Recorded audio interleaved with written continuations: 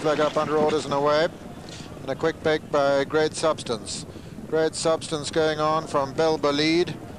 And just in behind them, Bollide, and Bollide coming up now to dispute it with Bollide as Great Substance drops back to third. 4 is Agori Mou. Then comes King Lake and Shahzavan and Prince Echo in another realm, quite closely grouped in behind the two leaders, Prince Bollide and Bollide.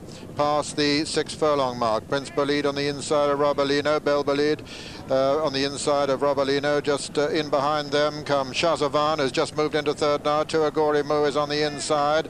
King's Lake's between horses. Behind them come Great Substance, and then Prince Echo and another realm.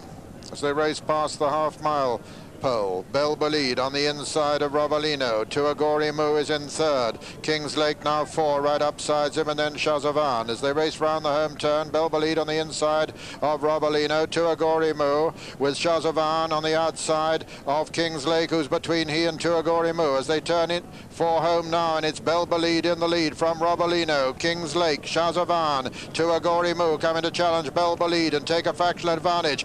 And it's Agori Mou on the far side being challenged now by King's Lake, the 1-2 in the Irish Guineas. But on the far side, Agori Mou. In second place is King's Lake. And is Agori Mou going to avenge that Stewart's decision? It looks like it at the moment. Agori Mou from King's Lake.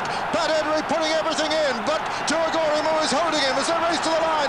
It's Agori Mou holding King's Lake, and at the line, Agori Mou just wins it from King's Lake. Third was Bollide. You should hear the applause. Fourth is Bollide, and then another realm of Great Substance, and then